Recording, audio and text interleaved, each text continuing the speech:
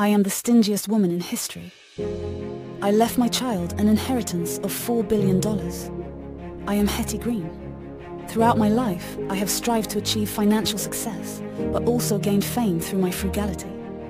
Despite their wealth, my grandfather and father were very frugal.